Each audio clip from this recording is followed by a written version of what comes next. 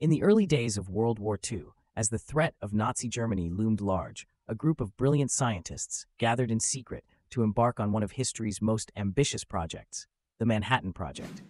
Initiated in 1942, this top-secret endeavor aimed to develop an atomic bomb before Germany could. The project brought together some of the greatest minds in physics and engineering, including J. Robert Oppenheimer and Enrico Fermi, who worked tirelessly at sites like Los Alamos and Oak Ridge. They faced not only technical challenges, but also ethical dilemmas regarding the weapon they were creating. As progress accelerated, so did urgency. Japan's attack on Pearl Harbor galvanized American resolve to win at any cost.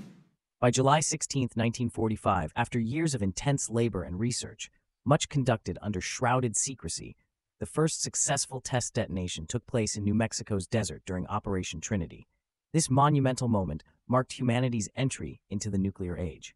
Only weeks later, with Japan refusing to surrender despite heavy losses during conventional warfare, President Truman authorized dropping atomic bombs on Hiroshima and Nagasaki in August 1945.